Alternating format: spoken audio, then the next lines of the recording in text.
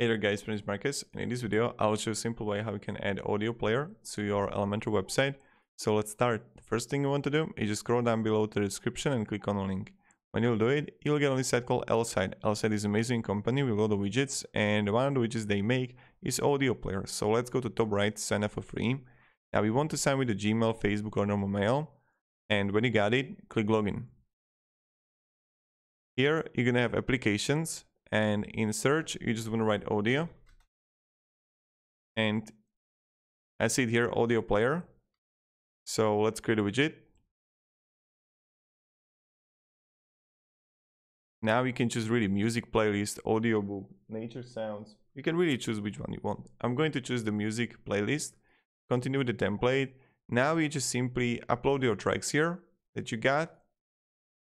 That's really easy, really simple. And when you got it, you can also change the layout here. Is it floating or empty?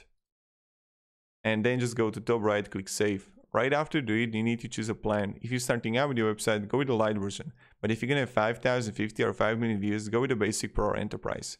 Let's copy the code here. Now in search widget, I'm going to just write HTML, paste it and paste the code here.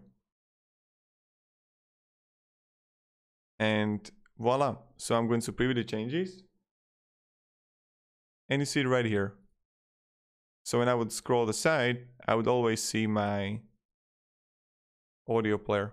So thank you very much everybody for watching. If you have any questions, ask me down in the comments. I'll be really happy to help you. And yeah, have a great day and goodbye. See ya.